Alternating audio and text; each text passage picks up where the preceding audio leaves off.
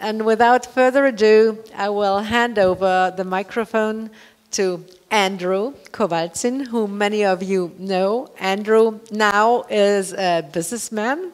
Well, he has always been a businessman, but he has been in the US Chamber of Commerce in charge of the IP, among many other things, the IP department, but now he is independent, has his own firm as of January 1st, I think, 2017. So another young entrepreneur, intellectual entrepreneur, and also being based in Washington, I think he will also very soon make a lot of money, which we all hope. So Andrew will more or less run the show here on this panel. The second person in charge of this panel is Jared Parks, who is actually more or less new to the European movement. Jared is the successor of Andrew at the Chamber of Commerce. He's in charge now of the IP department and is one of our allies, I would say, helping industry and link industry with intellectual entrepreneurs when it comes to the issue of intellectual property and especially the defense thereof. And last but not least, we have Professor Ivan Jovetic from the university here, who is also an entrepreneur and fighting for, I would say, entrepreneurial freedom and supporting that. The dividing line that we have, that we face in the think tank movement in the libertarian world, whether intellectual property rights should be protected or not, is a tough battle. And we have a couple of friends who really freak out when we say we want the same protection of intellectual property as we see for physical property. And others say, of course, it's a precondition for us if we do not follow those rules. So it will be extremely interesting to get to hear what the three gentlemen will present. And then I would simply open the debate to all of us. And the goal is also how, given what we have discussed in the morning, are there certain cornerstones that we in Europe as free marketeers, as freedom fighters can, join in and have a common understanding, and that we can use this one tool, this one topic as a precondition or as something that we can fight together, and that people in Spain can use the same materials as our friends in Ukraine or those in Sweden and those in Italy. So this is one of the big challenges and tasks that we should find a solution. So have fun with that. Thank you very much. Thank you very much, Barbara, and thank you to the university for hosting us here. It's a real honor to come over here and talk about intellectual property. I've been working in the IP community for 7 years now, and I think when you first approach folks and you say intellectual property, a lot of times their eyes roll over. They say, I'm not an intellectual, I'm not an attorney, I don't really understand intellectual property. What does it mean? Well, actually, it touches everyone, and it's particularly important for entrepreneurs. Really, the private sector companies and industry alike are always looking for competitive advantages, ways to succeed by developing and incorporating their creative and useful innovations. So IP really touches everything. As I mentioned, with copyrights, patents, trademarks, trade secrets, it's involved in so much in business. And it works in, the property rights work in really 5 main ways. That IP benefits an economy, a healthy economy. It helps promote innovation. It helps entrepreneurs monetize their innovations and grow. It helps small and medium-sized enterprises. And it really benefits consumers in the society. A story that I like to tell is when I was visiting my parents. They said, Andrew, I get it, you're an advocate, you work for IP, but IP really doesn't matter to me. And I said, Dad, I think that it does. And I tell this story all the time to folks to make it personal. I said, Dad, let's talk about your drugs. Where do you get your drugs from? And he said, well, Andrew, with Obamacare, I get my drugs from Canada now. And I said, okay, I don't think that's actually true, but And I said, what website? Where do you go? He said, well, I buy them online. That's where I buy all my drugs from. I said, Dad, where do you go online? He said, I go to drugworldcanada.com. And I'm there with my mother, and I type in the computer, drugworldcanada.com, and I pull it up. And he said, look, here it is. It's legitimate. Well, we Google searched the address, and it was actually a parking lot in Canada, not even a physical building. And he said, look, there's an FDA seal in the website. And they had filled it in with the American flag, so added to it. And I said, well, great, the FDA seal doesn't have an American flag through it. I said, well, let's look to see where this website is registered. And it was registered out of Colombia. And he said, well, maybe they do that for tax reasons, Andrew. Sure. I said, where do you get your drugs from? And he said, well, I get them from India and China. I said, okay. He said, that's where they're made. I said, what do you do about a prescription? He said, oh, you can check a box. There's a box that I check to make sure that I have a prescription. I said, how are you paying for these? He said, Andrew, I pay for my drugs with a credit card. That's how I purchase drugs online. A lot of these websites that sell counterfeit goods like steal people's identity, and he's been a victim of identity theft. So we're starting to see all these things trickle out, and I said, these drugs, these counterfeit drugs, have been rumored to have high levels of metal. And my mother hits him, literally hits him, and said, Larry, maybe this is why you're testing for high levels of metals. I had that drug tested. That drug was Viagra, but I had that drug tested. He not know, which, you know, was an uncomfortable conversation with my parents. That drug was a counterfeit, and I had it tested by Pfizer, and it actually turned out to be a good counterfeit. But this is just one example. And he not only was taking the drug, that and heartburn medication and everything else, he was distributing it to my younger brother, to my uncle. And they thought they had legitimate drugs. And there were active ingredients in that drug, but there were some real problems with it. So that's just one example how I think, not only from the business perspective, but when we think about the topic of protection IP, outdated or more important than ever, I think it's really important to have these types of IP protections in place because it not only affects entrepreneurs, businesses, small, medium, and large, it really impacts families, friends. So that's something I'd just like to start off with because I think it's really important. You know, with IP and trade, everything that's going on right now, I think that, you know, the TPP, maybe it's at a deep freeze at best, but I think the emphasis in these trade agreements, one of the most contentious chapters of trade agreements are always intellectual property. To see how countries want to be able to trade on it, want to be able to invest, and American companies and international companies, how their intellectual property is going to be treated in that country state is really important. I mean, whether we're seeing bilateral, multilateral, if we even see these anymore, whether they exist, I think that trade negotiators should continue to push all countries to enforce IP laws, especially online. And that personal story is just an example of how it really affects all of us. You may remember 2 years ago, and Barbara was really helpful with this, an international IP guidelines letter. It was signed by 85 different groups representing 51 countries. And as I sat yesterday and listened to some of the speeches about how think tanks can begin to become more effective by not just putting out good policy, but actually weaponizing that policy to push their goals, I think this was a good example. So 85 different groups came together to establish a baseline of IP guidelines, really to have your policy discussions up from there. So what were some of the core principles that these 85 different groups outlined in the letter? It was essentially that the rule of law, property, and transparent political environment are the foundation of fair and prosperous societies. IP rights are affirmed in international treaties as a human right. IP rights promote free speech and expression. IP rights are integral to consumer protection and global security. Strong IP rights and contractual freedom promote a free and competitive markets. IP rights are vital to an economic competitiveness. IP rights must be protected through effective IP provisions and trade agreements, as we just mentioned, and IP rights must be respected and protected online. I think that this is really a clear-cut example of how groups were able to unite through the Free Market Roadshow, through the European Resource Bank, have a dialogue, a discussion of what the fundamentals of some good policies are, and express that through a letter. That letter was sent to WIPO, the World Intellectual Property Organization. The Director General there, Francis Gurry, responded in a personal note saying, thank you guys very much for protecting these IP rights and setting a guideline. So that was just a case study that I think of when we talk about being able to effectively implement good policy. You know, there continue to be threats of international and domestic regarding counterfeit and pirated goods. I mean, these really are an issue when you look at businesses and communities of tax, the tax revenues that are lost from some of these counterfeit goods and pirated goods.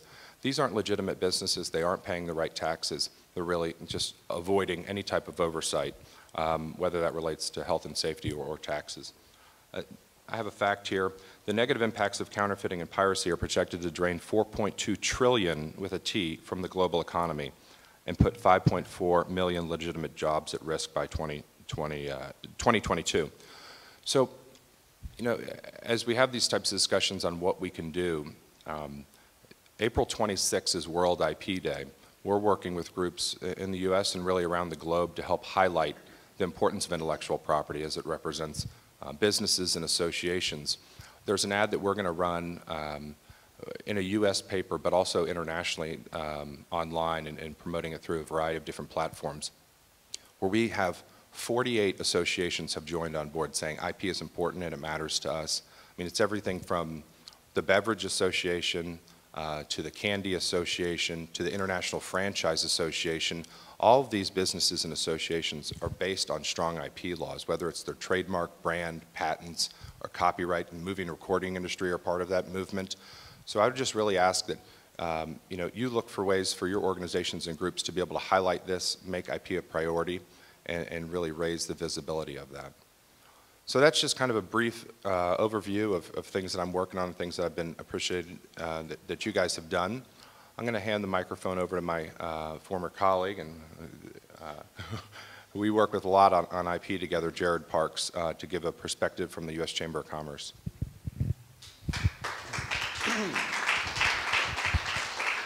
Thank you, Andrew. You know, you could just say Lipitor and change that story just a little bit. Barbara, thank you very much. And thank you to our hosts at this great university. It's great to be here. As Barbara mentioned, I'm Jared with the U.S. Chamber of Commerce. It's my first time joining you, so thank you for having me. Looking forward to getting to know all of you better over the next couple of days. I suspect several of you are familiar with the U.S. Chamber of Commerce. For those of you who are not, it's the world's largest business association. It is not at all a part of the U.S. government, so the name can sometimes be a little bit confusing. We have about 3 million business members across every industry sector of every shape and size, and these are businesses both based domestically in the United States and around the world. There are several different groups, policy divisions within the Chamber. We have a division that just handles energy. We have a capital markets division, and several others. Many of these individual divisions also have international components within them. I'm in the Chamber's Global Intellectual Property Center, which, as you'd guess, is the branch of the Chamber that handles all issues relating to intellectual property. So when we talk about intellectual property, we're talking about patents, copyrights, trademarks, trade secrets. And how that translates into business is really with the innovative and creative industries. So that's everything from tech, biopharma, film, fashion, consumer goods and brands, and then some tobacco on trademark and plain packaging issues, which I suspect some of you have worked on. Well, I know David's back there. I know you have. So my role within the Global IP Center, I now head up Advocacy and External Affairs, although I was Andrew's deputy for 5 long years. So feels like 10. So my role within the Global IP Center is I'm sort of the conduit and liaison to our coalition partners, which includes everybody from state and local chambers of commerce across the United States. Every state and city has its own chamber of commerce, and these are independent entities, but very close partners with the U.S. Chamber. I also handle all of our work, formerly domestically and now internationally, with think tanks and third-party advocacy organizations. So that's kind of what the Chamber is and who I am. When we think about IP as free market oriented individuals, you know, we all believe in personal freedom and property rights. You know, we really, speaking for the Chamber, believe that intellectual property rights are a fundamental part of overall property rights, and that people have the rights to the fruits of their labor, whether it be manual labor or intellectual labor. And actually, in the United States, our intellectual property rights are protected in our Constitution, in Article 1, Section 8. But really, the concept of intellectual property is borrowed from Europe. We took our constitutional protections for intellectual property from British common law prior to that. So it's really a European concept that we have borrowed.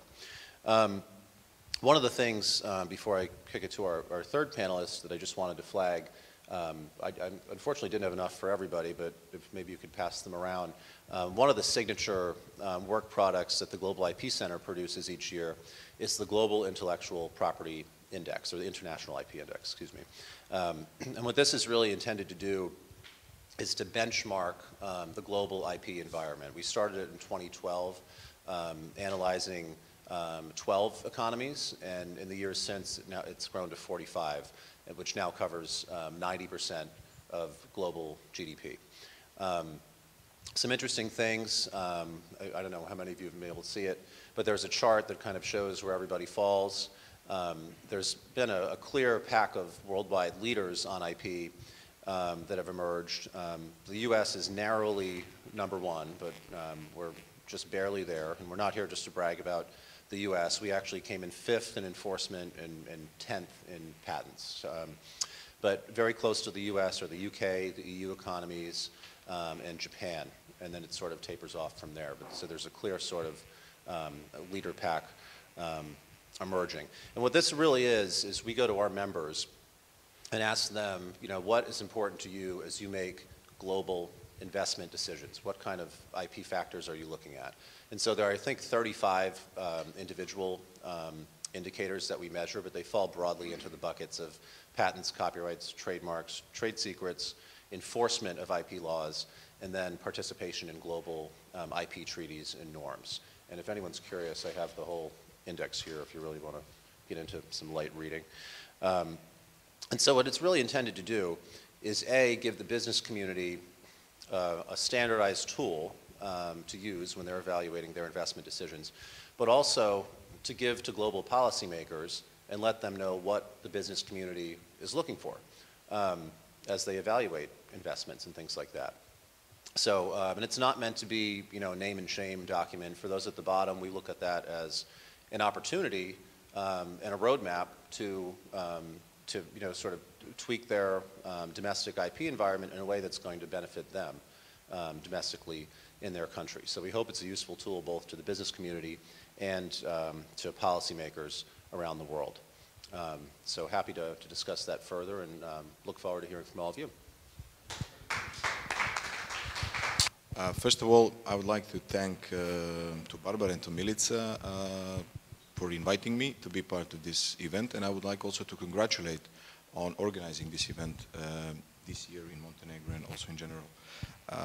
What I liked about this panel was the title and the question mark at the end, because it really shows, like Barbara said in introduction part, that there is a huge debate in, let's say, the same circle or the same circle of the same original idea, whether we should protect intellectual property rights or not. And that, the title remembered me on the story about one-handed economist. Because usually, as you all know, economists say in one hand is this and on the other hand is that. But I'm afraid that regarding the title, I'm afraid that the answer is both. That IP protection is outdated and probably should be considered as even more important than ever. Even though this is not my favorite topic, I have to admit, I'm more than pleased to be in a company of experts of this panel, so I can give a non-expert view to the topic, which I do like. My personal point is that I follow the Ayn Rand's vision regarding this, but actually I think that all three of us do agree that intellectual property rights protection should be, let's say, the part of overall property rights protection. But usually people have, and I'm one of them, have issues with origins of intellectual property protection, because it had been more or less related to undeserved monopolies given by the state. And maybe we should think also, if we agree that we should, maybe the audience won't agree, but if we agree that we should protect intellectual property as we are advocating to protect all physical, tangible property, maybe we should think who, how, in each of our states should protect it.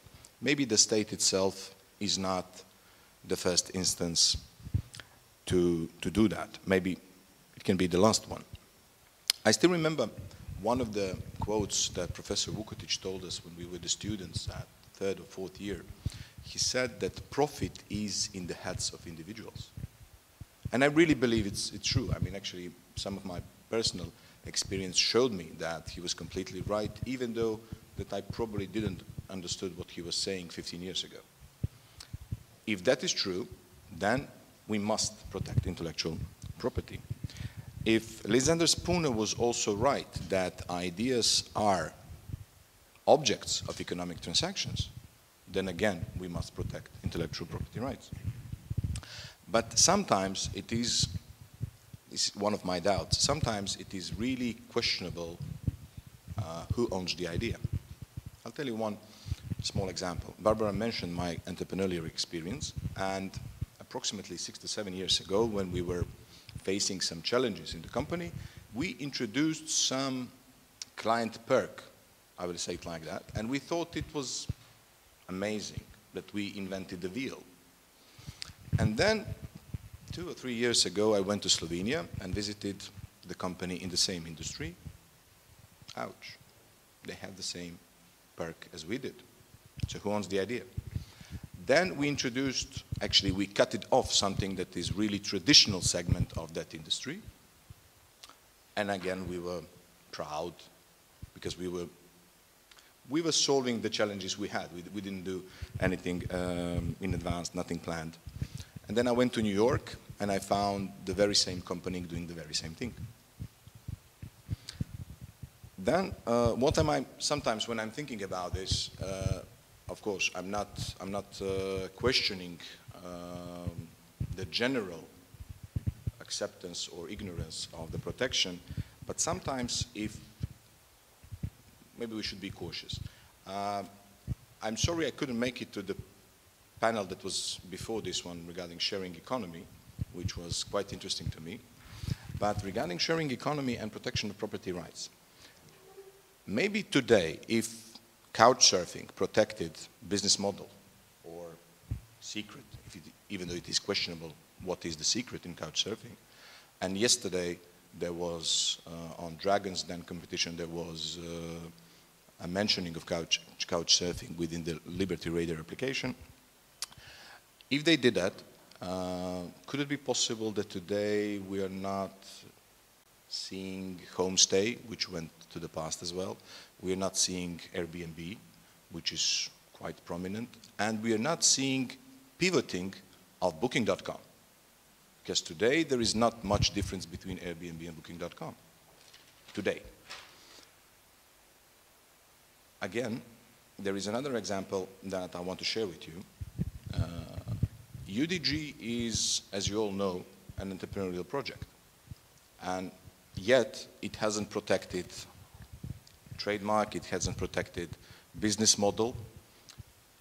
Even though we said to general public what are some of the elements of technology of UDG, meaning the best lectures, meaning the best and comparable textbooks, meaning international connections, such as this one as well, meaning working in a very small groups, meaning enrolling a limited number of students each year at each faculty. No one replicated, and we are not protected. And maybe that should remain like that, of course. One of the solutions that might happen, or might be interesting, maybe we should not, I'm not arguing that we as I said, shouldn't protect the rights, but maybe we should, at least in some of our conversation, maybe we should make a distinction between acknowledgement of someone's right and the royalties that may occur from it. When we observe, there is another example in Montenegro regarding copyright. There was an association of musician producers, something like that, called PAM of Montenegro. And what they did, they signed a contract with Montenegrin Tourism Union, and they charged every hospitality establishment for music production, reproduction. Couple of issues that I had in that case. First of all, I know establishments that produced musics from the CDs, which they bought, or someone else bought. So I see, and I think that royalties have been paid once. Why to pay them twice? Then there was no individual contract between, let's say, hospitality companies and that association. There was only one sectoral, even though that CTU didn't represent the overall sector. Then, when one of the questions has been risen and referred to what happens if the establishment is reproducing the foreign music, they said, oh, there is a solution. We have an agreement between us and other national associations. We have never seen that agreement. What happened at the end? Constitutional Court made a decision against the association, not because of paying the royalties. No, that was not the question. And we didn't object to pay the royalties. But it was because they signed the contract with sectoral association that didn't represent the whole sector. My point, especially at the last argument, last example, is that maybe we also need to have competition of those agencies protecting property rights, intellectual property rights at the national level. We had only one NGO. Sorry, it was an NGO. I know you don't like it. It was an NGO and made a lot of mess. Maybe the situation would be completely different if we also had a competition in that sector. So, to combine it, the only problem sometimes some of the people I spoke with and the other people whose articles I have been reading, I think have with intellectual property protection is the origins, the monopolies, and lack of competition. I'm not trying to propose any model how to solve that. I'm just opening a few questions to talk about them and perhaps create some solutions, or at least propose them once. And the second open question I also find very interesting is whether it's going to be difficult to collect royalties in the time of not only Bitcoin as a cryptocurrency, but several other cryptocurrencies, and especially in the context of rise of darknet. Thank you. Thank you very much for those comments.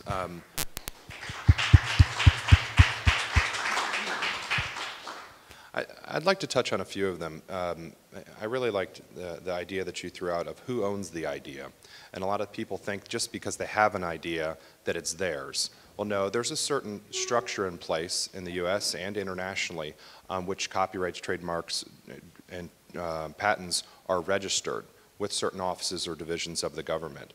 So, you know, a lot of times you're running, well, Jared and I speak to groups of kids as well, and they'll say, oh, I had an idea, I had the idea first. Well, was that registered? There's certain standards and frameworks in place that vary country by country of which to establish and register these. And really that's where the rule of law comes into play. I think that, you know, a lot of countries don't do the best job of enforcing what current laws are on the books. And when we think about the title, is IP outdated more than ever? Outdated or more important than ever? I like to think about ways that business can take on some of the roles and responsibilities of intellectual property, and that's, I think, particularly important with enforcement. The example that I think of with the US Customs and Border Protection, are mandated to inspect a certain number of packages that come in through our borders. Well, what I learned after spending some time with the relevant offices there is that one package meant one package.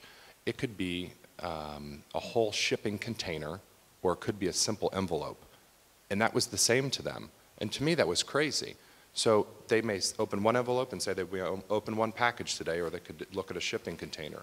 So they're working with businesses to be able to try to find out how to update, how to modernize those types of inspection practices. So I think that the business community can do, their role to help with the enforcement efforts. And another point that I like to raise, and Jared touched on it briefly with the International IP Index. In the U.S., we think of IP as a right. It's sounded and secured in our Constitution. Internationally, IP is really more of a tool. And that's a language, and I think a difference and a distinction that's important to reference. It's really a trade-off. If you have a drug, you register it, you get a patent for a set number of times, and then when that patent's expired, it can go generic. The alternative, and I've had this conversation before with libertarians, is never to register it and have it as a trade secret. Then it's kind of a different business model of protecting that trade secret. You never give it to society for the better use. You try to keep it a secret as long as possible. We've seen this. I mean, soda companies have trade secrets that we've all heard about, Coca-Cola, Pepsi. But so IP really is a tool. It's a trade-off. It's protected for a certain amount of years, whether that's copyright or patents, and then it's given away to the public for the betterment of society. So those are some thoughts in regards to your comments. I always like real-life stories because I think that puts it into perspective for us. Something that I may ask Jared to talk about. I know he's worked with a lot of individual voices, and how to make IP real, it really came into play when one of his former students that he's worked with opened her own business. So Jared, maybe you can just touch on that a little bit and how that impacted the business. Yeah, I would just add, from the view of the business community, intellectual property rights are not at all about restricting access to things. It's really about incentivizing innovation and creativity to the betterment of society at large. You mentioned, medicines and generics. Well, the whole existence of generic medicines is predicated upon the prior existence of an innovative medicine that somebody created and invested billions of dollars and an average of 10 years of time to make. And without that, you never get a generic. So that's just one example of how intellectual property is actually about providing access to society and improving people's lives. The example Andrew mentioned was, and this is a good example, I think, about how, I'm a U.S. Chamber representative, but IP isn't just important to big businesses. There was a woman who I went to college with. I didn't know her when I was at college, at university, but I met her in the course of my work at the Chamber. Her name's Liz Fields. She, upon graduation, followed her dream of opening a design shop. She designed wedding dresses. Her company took off. She hired 5 or 6 employees. She did several $1 million, I think $3 million a year in revenue. So small business, but growing. And as soon as people started to recognize her product and like it, there were immediately thousands of counterfeits flooded the market. She spent so much of her day, she would tell me, just scouring the internet through Google to find these counterfeit Liz Fields wedding dress sites, mostly coming from China. And it became a huge problem for her, not only in terms of time, but in terms of lost revenue. She had, people were buying the fake product instead of the real product. And then to twist the knife even more, that in turn forced her to compete on price with the counterfeit of her own product. So it deprived her of a huge amount of revenue. And over time, it got so bad where it caused her to shutter her business. And now she's doing something else. And it was, the sole reason for it was counterfeiting. We did a study recently to try to quantify the scale of global counterfeiting, and it's off the charts. And the last one we did, I think, was 5 years ago, and it's up 20% or something since then. But now it's, I think, about $750 billion a year of merchandise is counterfeited worldwide. And it's not just, Andrew mentioned counterfeit medicines. It's literally any product, if people want it and like it, it's counterfeited. I've seen everything from counterfeit airbags in cars, counterfeit brake pads, obviously counterfeit clothing, counterfeit contact lenses, I mean, you name it. So the problem of IP theft is a huge issue for businesses small and large across the board. But again, I just want to reiterate that from the Chamber's perspective and our members, and I think we've tried to convey that in this study that we've passed out, intellectual property is about helping society, not restricting access to things. Thank you, Jared. Any questions from the audience for any of the panelists here? Comments, thoughts? Yes, Kent?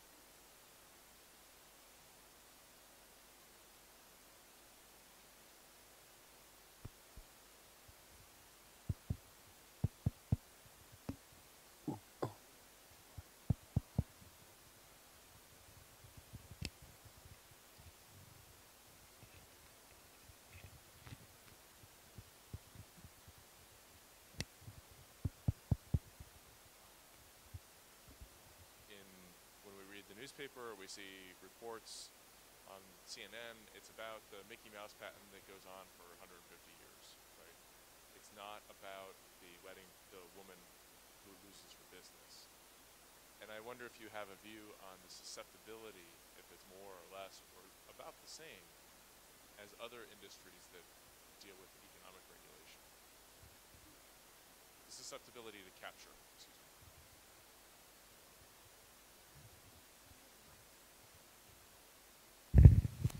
Yeah, I think, I mean, there is obviously a battle of ideas here, and I think intellectual property, yes, I think it's easy for opponents of IP to point to examples like Mickey Mouse or the old lady who gets sued for downloading one song or something like that.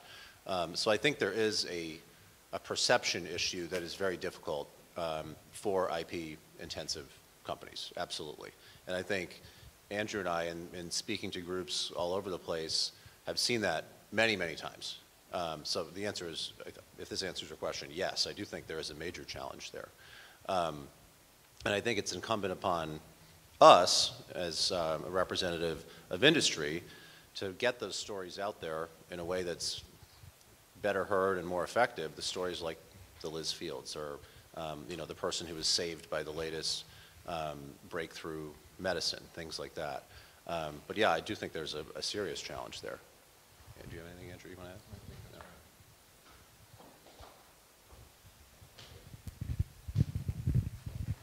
Hi, I'm Henry Schneider. I would like to ask a question, maybe to you, sir, about the battle of ideas. It seems to me that there are more than one problems here, or more than one cases.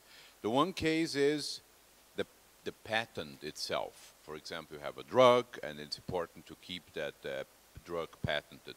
That saves lives. I think most people, even the most libertarians, can relate to that. Okay, it's R&D intensive. Okay. But then there is the whole question of royalties. That is more difficult to grasp, especially from the very libertarian point of view, but I also think with intuition.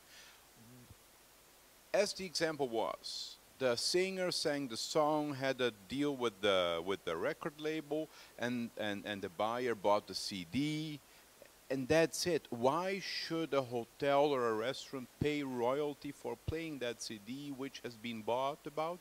Because they're not making money with it, they're just making noise. So there are two different, at least from my point of view, there are two different strings, and also they appeal to two different intuitions. I think most people would say, okay, patent, there is some intuition, yeah, it was a good idea, we should honor that. But royalties is just cashing in a regulatory cartel.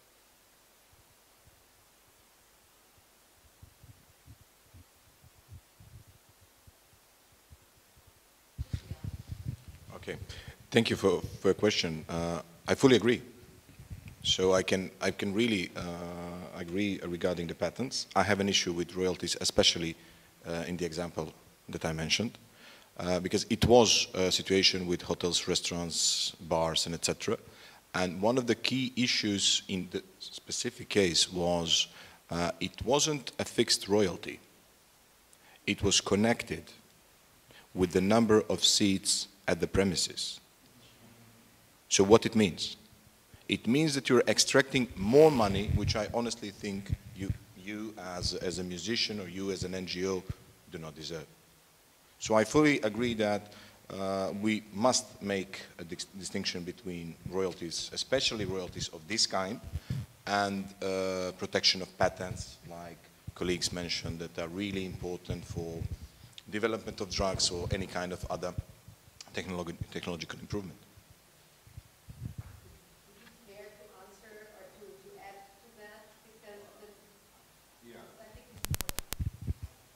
So just some quick thoughts on royalties. I think that the copyright industry can be difficult to defend. When we work with the movie industry, they always want to tout how much money that they made for each film that they put out. They made millions and millions of dollars, but they don't talk about the films that didn't make any money. 8 out of 10 films never see the light of day, as far as revenue goes. And copyright is really difficult for me to understand as well, because there's so many different players. When you hear a song, like in the lobby of a hotel, you think, okay, there's a song, they should be able to play it. But there's the songwriter, there's the singer, there's the label, there's the producer. And their arrangements are actually really screwed up on who makes the most money. Songwriters are restricted on how much they can make per each song based on a district court in New York's decision. We, at the Chamber of Commerce, represents the recording industry of America. Those are the labels. Those guys have a unique position, and I think have done very well under the existing situation.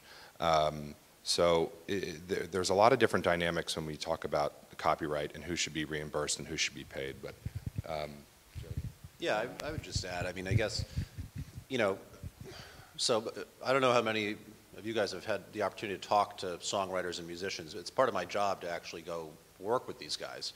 And I guess I would just offer for thought, I understand the debate around royalties and the perception issues there, but what I've come to learn through my work here is that royalties are the linchpin that make the music business a viable industry.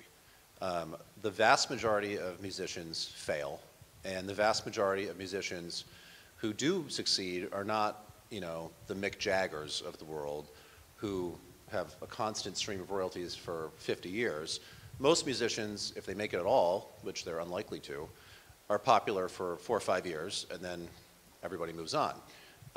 So it's royalties that make a viable living a realistic prospect in the music business. Like one example, and this is one of the more successful ones that I've been able to talk to. I don't know if anyone here remembers the band Collective Soul. They were really big in the early 90s. We've done some work with the lead singer, Ed Rolland, and I mean, if I said, hey, I met Ed Rolland, no one would know what I was talking about. You know, the lead singer of Collective Soul, everyone's forgotten about him. Although he's still out there making music and playing and all that, but he's totally dependent on royalties from that 4-year patch when Collective Soul was the biggest band in America, and that's allowed him to continue pursuing his passion, music, and supporting now his wife and 2 kids. And if you take royalties away, I mean, not only are you doing a disservice to musicians, you're doing a disservice to culture and those of us who like music.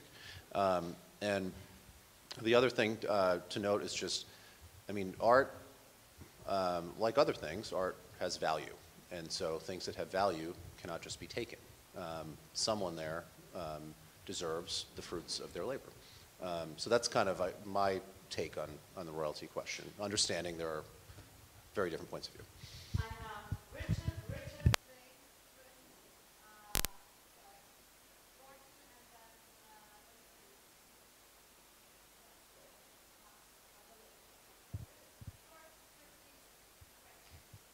Yeah, well, on the royalty question, my cousin Hayek's daughter owns the rights to all Hayek books in all languages except English. So she always has a credit card from a special account, and whenever she invites us to dinner, she says, you know, tonight the professor is paying.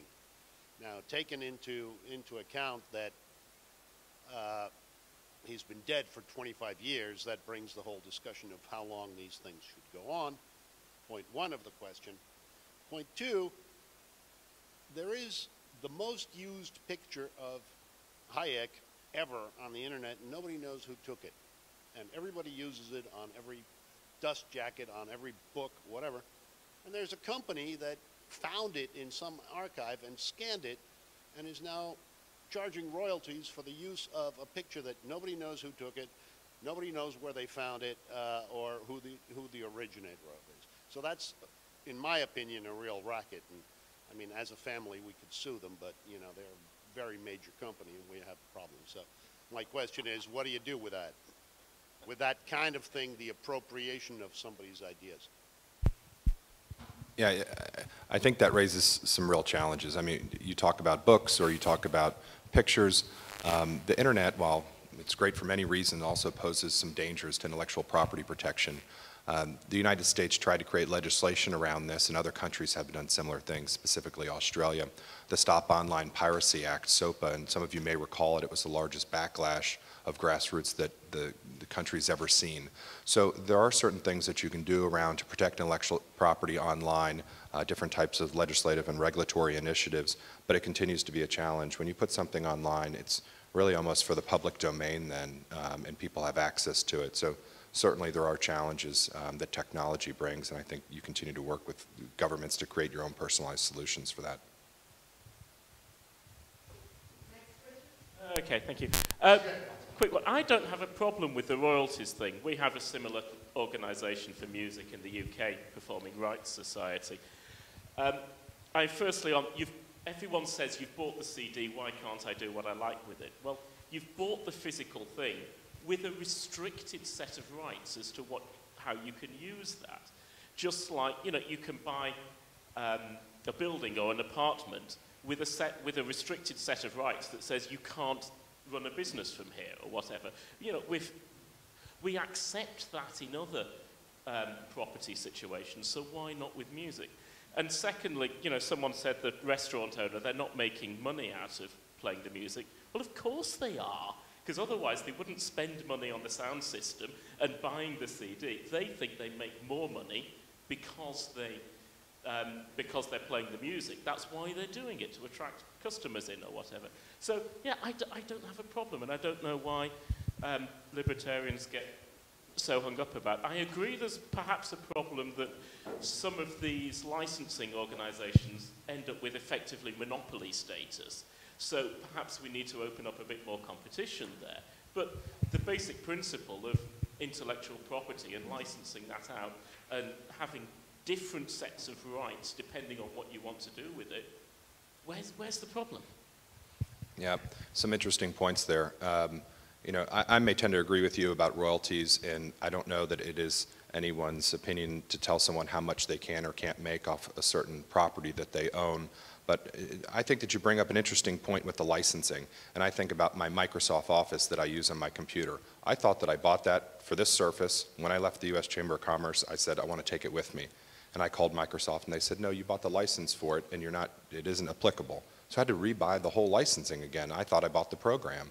I think that exists with music, but it's particularly interesting, I think, with software. Thank you. Briefly, well, I do have a problem. One of the things we both agree is the lack of competition if we accept that these royalties should exist in this form in particular. Usually, I have an experience in the same business, so I'm not sure that people are coming to the restaurant to listen to music. They're coming, A, to have a good food, B, to have a good wine, and C, to have a good company. And D, music is something that goes on. But then... Okay. Well, actually, I own one, so I'm not an outsider. That's the reason I told you. And there is a solution. Okay, I do, and and I paid it because I don't like the sound of silence. And there is a solution. That's a good song. That's a good song, huh? There is a solution. We should hire a professional musician and pay to him. Is there any royalties in that case? No. Is he reproducing the music of certain other musicians? Yes. Here, no.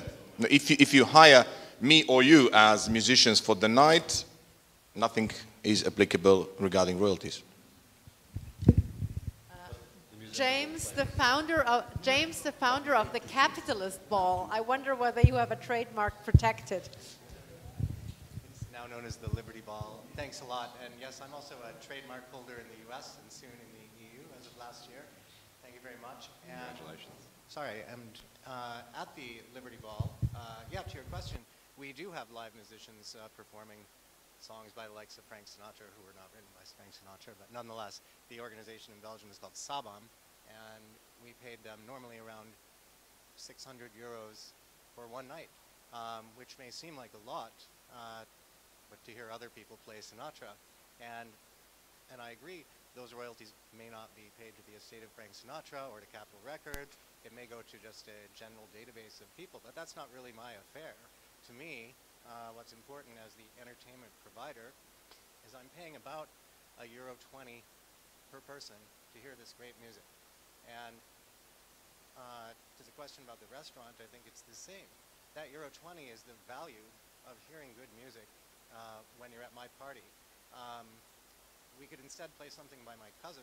I could probably get a better rate, or by my, by a friend. But it probably wouldn't offer the same experience to the people coming. So that's what I wanted to say. I think the rest was covered by the others. Thank you. It was Chris, and then Gordon, then Ron. Okay. The presentations up till now primarily have been rather sugarcoating this whole issue.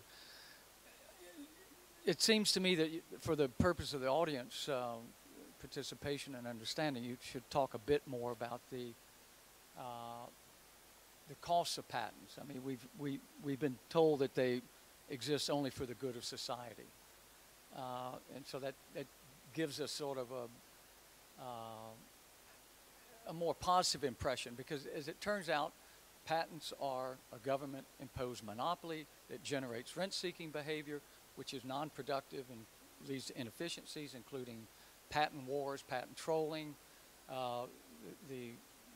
Thinking back to James Watt, he spent much of his career trying to keep people from improving the steam engine, which actually worked against society. He spent much of his wealth to do that. And it was all about protecting. So what we find now is that Apple and Samsung, instead of putting money, hundreds of millions of dollars that go into legal fees and court settlements, instead it's diverted from research and development, which is not productive for the community. So you've given sort of a one-sided issue, I mean one-sided argument here, and I suppose the rest of the audience would like to hear more about some of these less salubrious aspects of patents. Now, and also with remarks on the sort of general libertarian approach to the idea of intellectual property, people tend to view copyrights with a much more open-minded acceptance, whereas patents tend to be, there's a bit more pushback on that. Thank you. I think you bring up a good point. So the alternative to having patents is not having patents. So we could follow that, right? We could follow that logic, and you would never have the drug disclosed. You would never have the chemical makeup of the drug disclosed. Would it exist in the first place? It may not even exist in the first place, but that drug then would never be given to society. It would try, the company's goal would be not to disclose that. So, with his polio vaccine, it worked. He worked with a university to help craft it, so that's complicated and you have funding of the university. Yeah, for his own choice. Yeah, so when you look to businesses, they want to be able to make money. So you said that patents are a government-imposed monopoly. I don't necessarily think that way. I think that it's a trade-off. Companies, individuals, entrepreneurs register their patent with the patent office for protection for that patent, which then is eventually given to society. So I view it more of as trade-off. And I think that countries should be free to choose what system works for them. You said people are more hostile to patents than copyright. I don't necessarily think that's true. I think if you look in the global IP... Oh, libertarians, okay. Well, I think that you look at copyright in some places like Denmark, and they don't necessarily care for it at all. So the respect for the variations of intellectual property, I think, vary country by country, but I think that you bring up some good points. Yeah, just to, I guess, dovetail on that, I mean, I agree, and, you know, I'm here representing the U.S. Chamber of Commerce, so yes, this is a one-sided point of view coming from me. We are unapologetically pro-IP. So, yes, correct. But to Andrew's point, you know, yeah, you can, as with anything, you can come up with, you know, extreme cases of abuse of regulations and laws and point to those. But I'll tell you, on a broader scale, like with patents, for example, take away patents and see how long the Pfizers of the world, the Bayers, whoever, continue to invest tens of billions of dollars and 10 years of time to create the next innovative medicine, because it's not going to be long. Sort of a follow-up to that. I mean, again,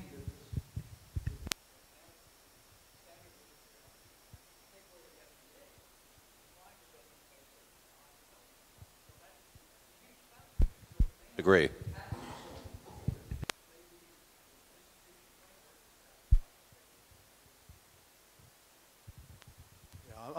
I'm supporting Chris here. I'm sorry, Jared. I'm just not buying this at all.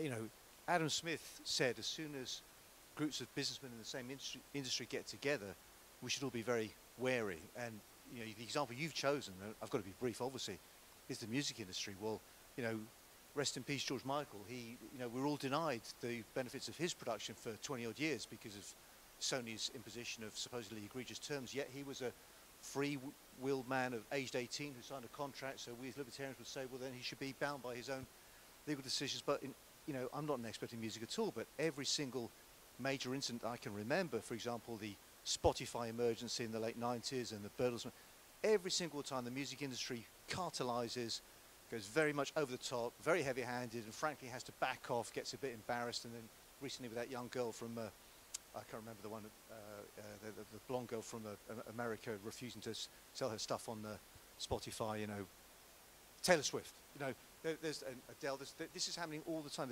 A lot of musicians feel they're being very, very badly treated by this kind of thing.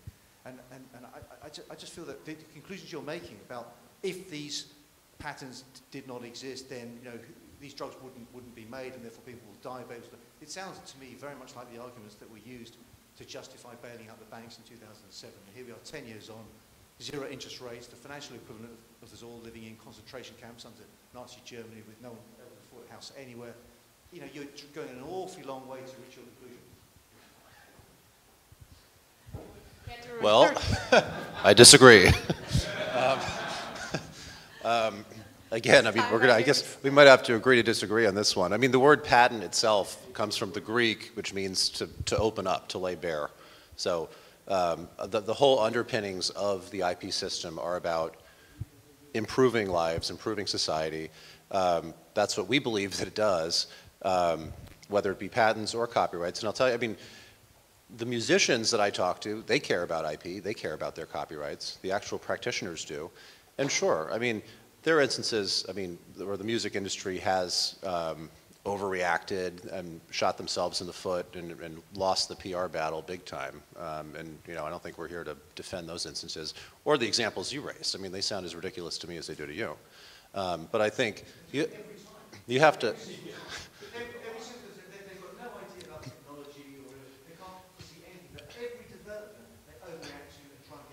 I don't disagree with you there. And I think it's incumbent upon them, and it's frustrating to those of us who work with them sometimes, how stubborn they can be. But I think, you know, the music industry, for example, or the film industry, it's incumbent upon them to adapt with technology and respond to the desires of consumers. I mean, look at a business like Blockbuster. I mean, no one goes, I don't know if we had Blockbuster here, but in the US, Blockbuster is, you know, a thing of the past because they just failed to respond to the internet and, you know, the wishes of consumers.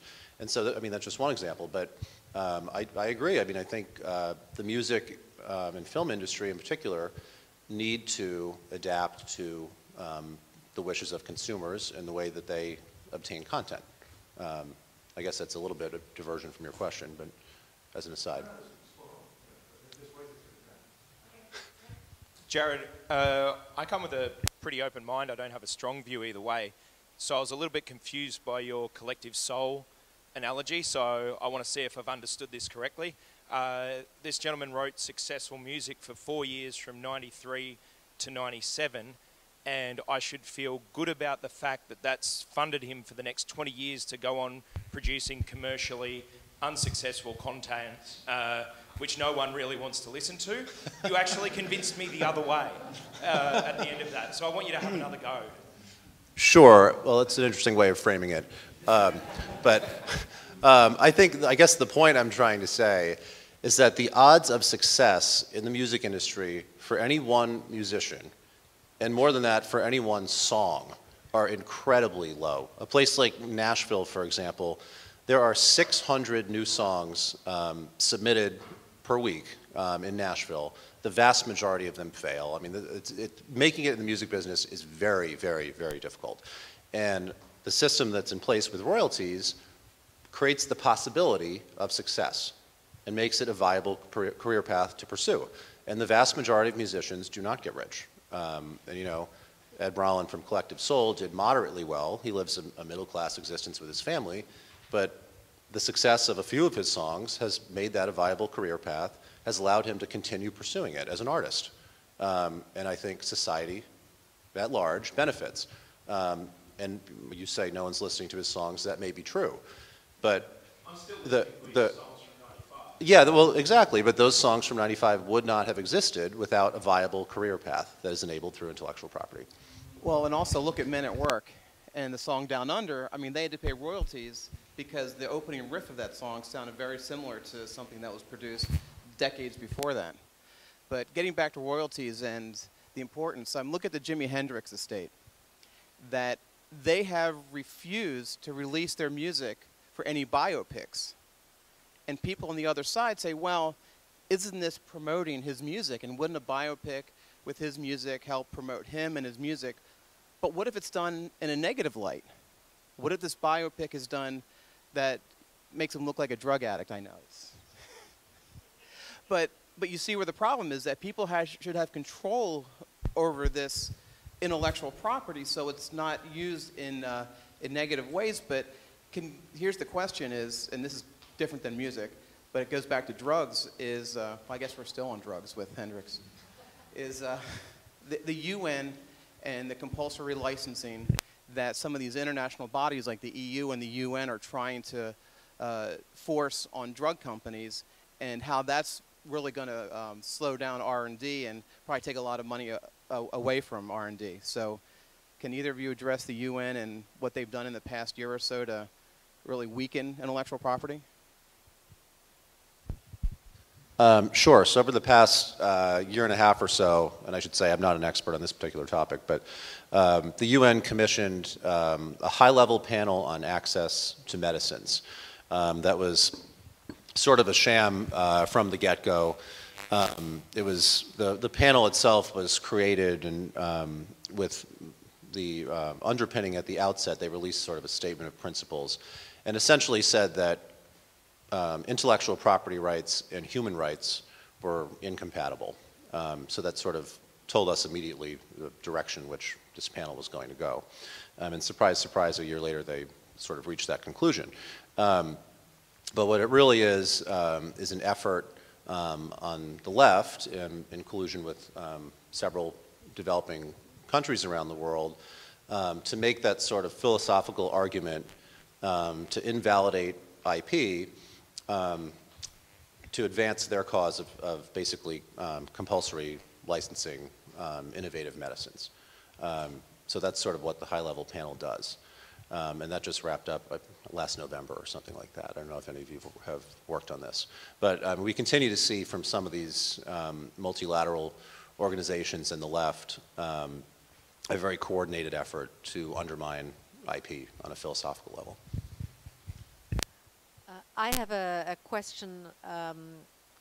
Is there an opportunity or a chance for us libertarians, if we look at new technology like blockchain technology, which is used for protection of physical property right now, to register physical property, that we can use it for intellectual property to our advance, and by that, by using this modern technology, selling the argument in a better way why protection of IP is important. Is there, would this be logic or not, or what are your thoughts on that? Would it be a step forward, an advancement, or not? A step forward. Ways that we can use technology in order to protect intellectual property and relating it to physical property, I think would be a big improvement. And I think that markets continue to be able to respond to those types of needs. So I think it would be welcomed. Are there members of the chamber, of the U.S. chamber, that are thinking in these dimensions or working already in these dimensions, or is it just crazy libertarians who think of seasteadying and charter cities and others who use those technologies? I think we're starting to have those conversations. You know, the chamber has not historically been a cutting-edge, high-tech sort of outfit. We're trying to change that. We recently launched a new division of the chamber called CTEC, the Chamber Technology Engagement Center, where those sorts of conversations are beginning. So that center was just launched last year. So yes, it's something that we're working on. So maybe, and I'm advertising for our think tanks here, so maybe you could link us, or... We would welcome all the help we can get.